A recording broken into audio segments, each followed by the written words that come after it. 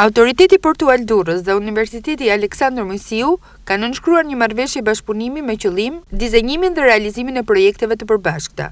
Sipas drejtorit të APD-s, Artian Qirici, ky bashkëpunim do të jetë shumë planësh.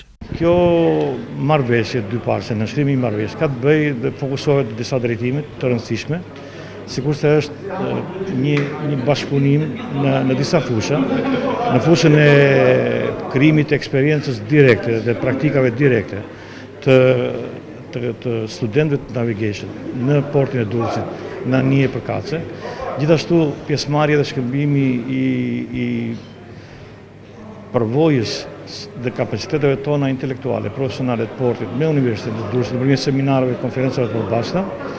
Gjithashtu konsiston edhe në shkëmbimin dhe pranimin e nxënësve më të mirë, më të kualifikuar dhe krijimin e tyre mundësive jo vetëm për praktikën në fund të studimeve, por edhe pse jo vende të hapura për të futur direkt në prodhim dhe në pjesën e aktivitetit direkt në port.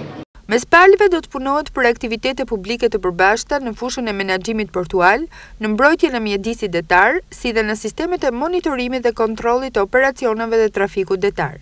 Ceremonia e rastit u zhvillua në qendrën e trajnimeve të APD-s, ku përveç autoriteteve vendore morën pjesë edhe një grup studentësh të degës navigacion të Fakultetit të Studimeve Profesionale. Vlera e kësaj marrëveshje, ndër të tjera, ka të bëjë me lehtësirat që do t'i krijohen këtyre studentëve në ofrimin e ekspertizës në kurrikulën e lëndëve profesionale. Në të njëjtën kohë, do të mundësohet bashkëpunimi akademik për rritjen e standardeve të trajnimit të punonjësve.